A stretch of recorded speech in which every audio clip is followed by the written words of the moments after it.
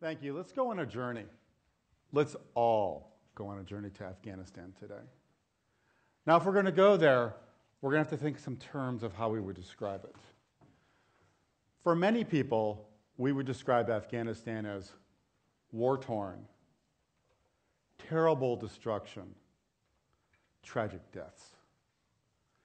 Others of us would perhaps describe it in terms of poppies, or opium, or the drug trade. Still others of us would think of it as being isolated, run by warlords, and full of desperation.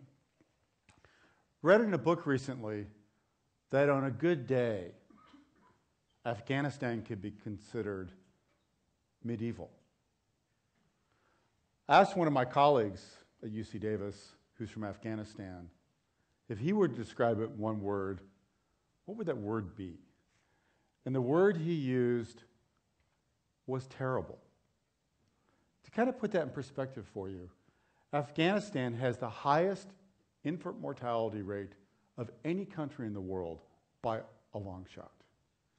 It also is tied amongst 5 countries for the lowest average life expectancy of any country in the world. And faced with concerns of opium, poppies, drug trade, and the rest of the world, including the US, and faced with the economic situation of Afghanistan, generally we would have one of 2 responses. The first response is, send in more troops. This drug problem is a real problem. The terrorism is a real problem. This war is a problem. Having impoverished countries is a problem. We should send in more troops. Another response would be, hey, this is just not our deal. We shouldn't be there at all. And don't get me wrong, there is time and place to send in the troops. And there is a time and place to not be involved. But what if there was a third way to help solve these problems? What if there was a third way that involved basically stabilizing the economy by stabilizing agriculture? So I asked my colleague from Afghanistan, so if that was the case, stabilizing the economy, stabilizing the agriculture, what crops would we go after? What crops would we want to provide information to help Afghans move from opium to another crop? And he said, of course, you're thinking about this all wrong. Don't think about it as crops, think about it as the plate of what Afghans eat. Far and away, number 1, bread. Number 2, rice. Number 3, potatoes. Number 4, fruit. And in a very, very, very special event, maybe some meat. So then you look and you go, but everybody grows opium. Everybody grows poppies. It turns out, far and away, the number 1 crop in Afghanistan is wheat. Far and away. 2 orders of magnitude more farmers grow wheat than grow poppies. And here is wheat being harvested, and in the very traditional, perhaps even medieval way, the kernels being separated from the chaff. Wheat is then traded, measured, eaten, and as you guessed, the primary source of bread. Obviously, it's not just wheat. There are many other very important fruits, vegetables, and crops. Pomegranates. Afghanistan used to be the largest grower of pomegranates in the world. Used to be. It's not coming back. We all know the importance of pomegranates to the world. Grapes, not for wine, but for raisins. Grapes is the second most important crop in Afghanistan. No one really knows much about growing it. And then almonds and other nuts. And then a variety of other fruits and vegetables.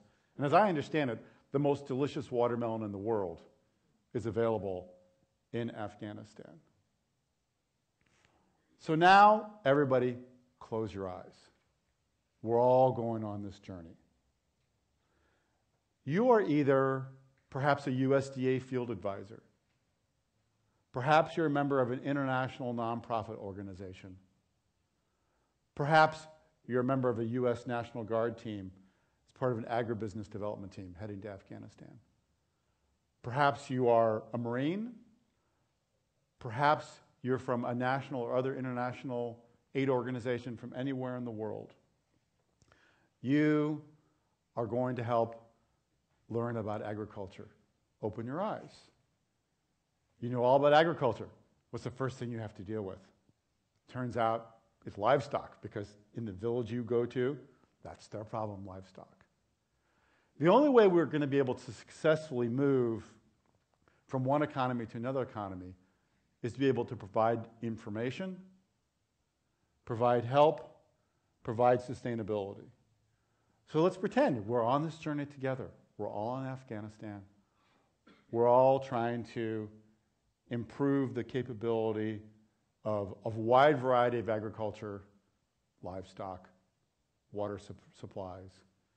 And some of us are self-proclaimed city boys, and others of us are very experienced farm girls. But we don't know anything about Afghan agriculture. So what are the kind of questions that we would ask? We're trying to change the world. What are the questions that we would ask? First question, obviously, we would ask is, who are they? And what do they need? Not what do we want to provide, what do they need? The second question is, how do we make sure the solution we're doing is good? It may work great in the US or wherever we're from, but it may not work in Afghanistan.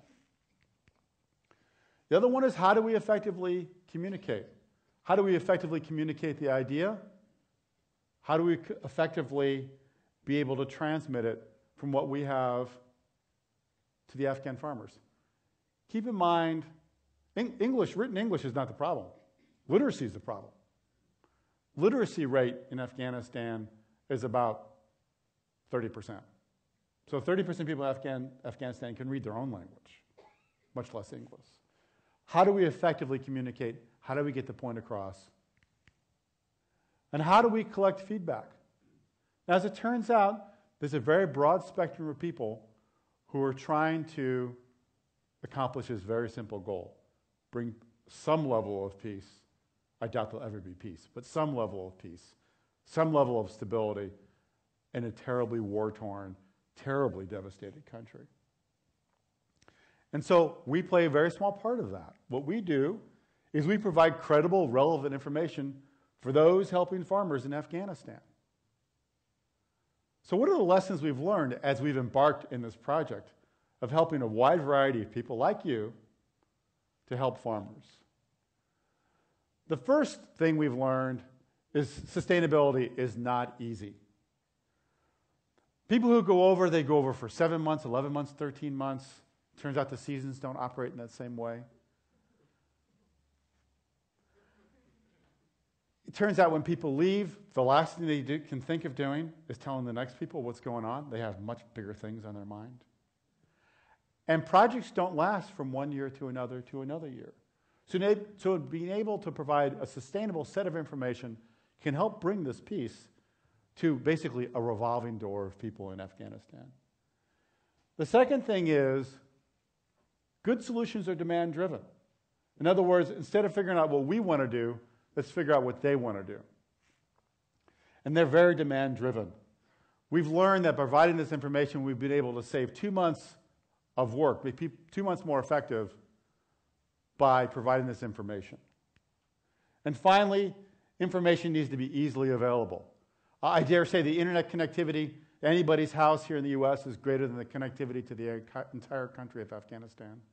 Being able to make it easily available, easily accessible, easily reachable is critical to make this be a success. We have websites, iPad apps, Android apps, works on your iPhone.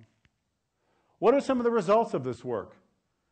Having 10 and 12-year-old boys raise goats to help provide for their family. Building hoop houses so you can grow very, very, very valuable vegetables longer, greater, for greater time, greater seasons. Vaccinating animals so they can live longer. So we end where we began. We began with a choice of sending in more troops or running away. But we believe that there's a way in the middle that would not only work for Afghanistan, but for many other war-torn countries in the world. And this is actually a ribbon-cutting ceremony of a new project. So this is something I think about every day, and I hope it crosses your mind once in a while, of perhaps there's another choice to bringing peace to the world, other than sending in more troops, other than not getting involved, of building stability in countries, to bring peace in countries, to bring a greater and better world. Thank you.